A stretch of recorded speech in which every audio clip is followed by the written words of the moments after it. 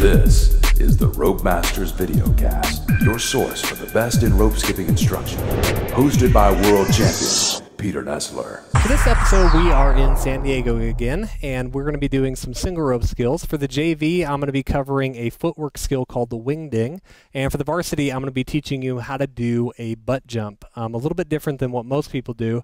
The one where they're swinging on the side, I'm actually show you how to swing the rope straight over and jump through that way. So it's one that I do, a few people do, but not a lot of people have really kind of mastered how to do that skill. So I'm going to break that one down and show you how to do that inside a single rope.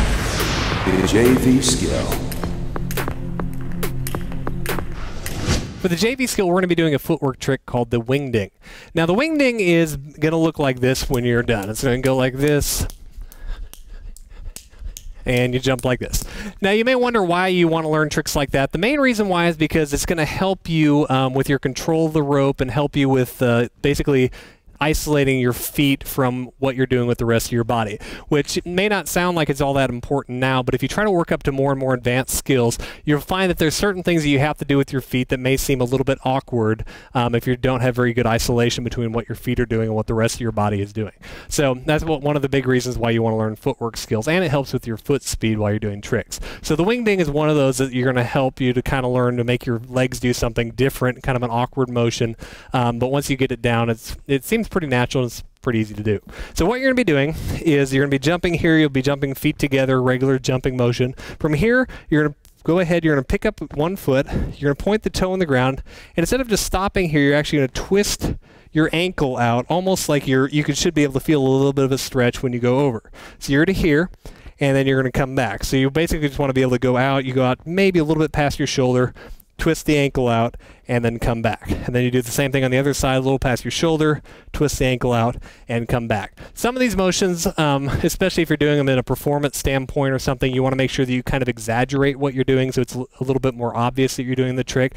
I see some people, when they try to learn this stuff, they feel kind of foolish, so they're kind of like, you can barely tell they're doing anything. So you usually want to kind of exaggerate these as much as possible to really show that you're doing something.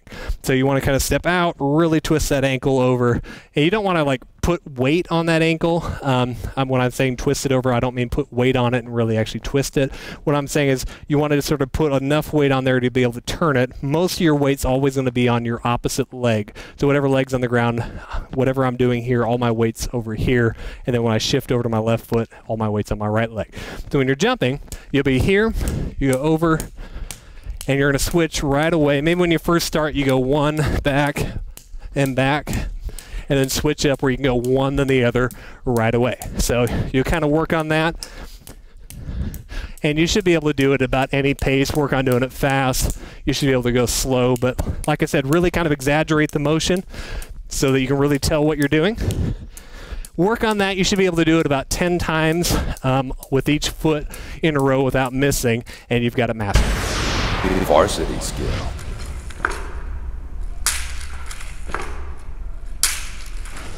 For the varsity skill, we're going to be doing a butt jump, a little bit different than some of the ones that most people do. Most people tend to do them where they're swinging the rope around this direction and jumping. I'm going to go ahead and show you how to actually jump with the rope going over this direction.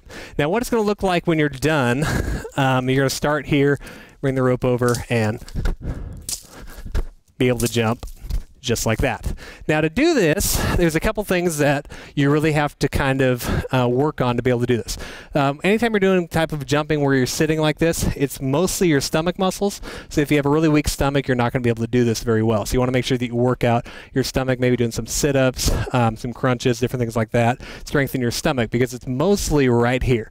Now, the other thing you want to be able to do is you want to be able to actually jump without the rope before you try this. So you should be able to sort of jump up and get off the ground. You don't have to clear a lot because the rope is only this thick, means you only have to jump that high off the ground while you're doing this. So it's not a big jump, but you do need to make sure that you can get your body off the ground without the rope before you try this. Now to do it jumping this way, what you're going to do is you're going to start here.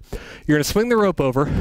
Now it's not going to be a continuous motion. You're actually going to stop here before you go. It's a very short stop, but you do want to make sure you stop because you have to make sure that the rope is on the ground before you try pulling it through.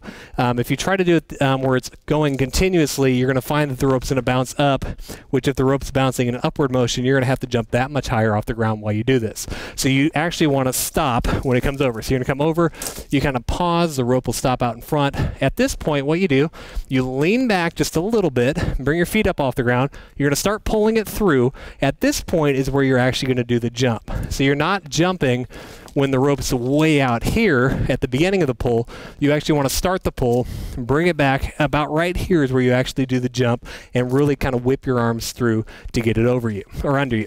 So when you do it, it'll come over, I pause, I pull, and then I jump right at the end. So I come here, pull, and jump right at the end.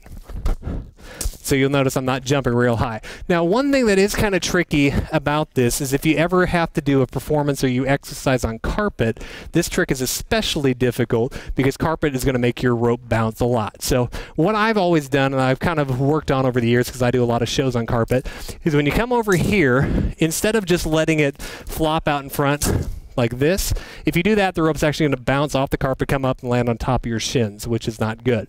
So what you'll do is when you come over here, you actually kind of pull your hands up a little bit so that the rope gently lands on the ground in front of you. So when I come over, I'm going to come over, pull up just a little bit so it'll stop right in front, then I'll drop my hands down and pull through and do the trick just like I would normally. So once again, if you're on carpet, you want to come up, pull your hands up, stops, and then pull through. Up, stop, and then pull through. And you'll notice I kind of lean back, pull it through. And if you get better, you can jump maybe when it's way out here, but when you first try it, especially kind of wait till it's back here. And you'll notice right at the end, I really kind of whip it when I do the jump. So one more time, we'll come up, it'll come over, I'll stop, and then pull through. And this also helps give anybody watching you kind of a motion where they're like, oh, he really is jumping on his behind. So that's why you kind of want to stop and pull through and just practice that one until you can do it about 10 times in a row. Your behind will be really tired and it'll hurt, but you know, that's how you do the butt jump. One other quick thing though is if you're doing this trick, don't lean back and land like this because you'll land right on your tailbone.